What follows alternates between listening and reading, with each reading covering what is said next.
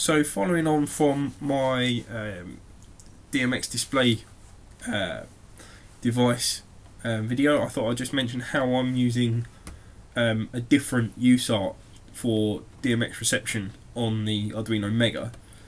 So it's all to do with basically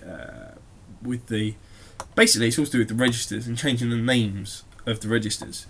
So in the Uno version, we had in the interrupt subroutine, we just had UART RX vector. So for the Mega, we need to number those 0, 1, 2, 3, which is the 4 different UARTs on the Mega, and then we also need to change this bit here, this number here, so that becomes 0, 1. Well, it was 0 for the Uno, and it's 0, 1, 2, or 3 for the Mega.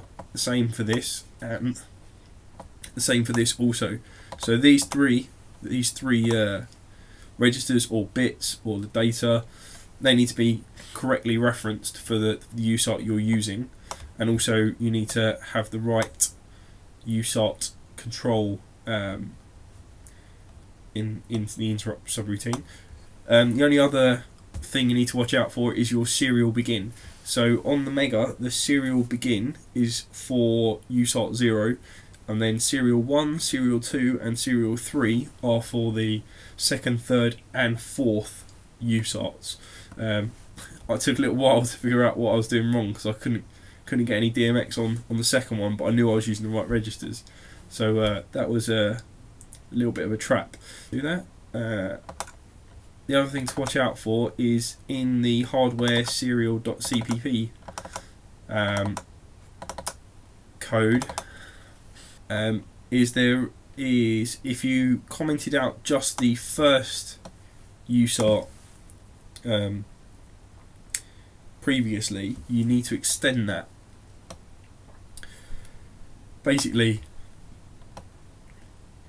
we're replacing either 1, so we're replacing 0, 1, 2, or 3, depending on which one you want for DMX. So potentially, I haven't tested this, but potentially it's possible to have 1 for DMX and 1 for serial, but that's a test for another day.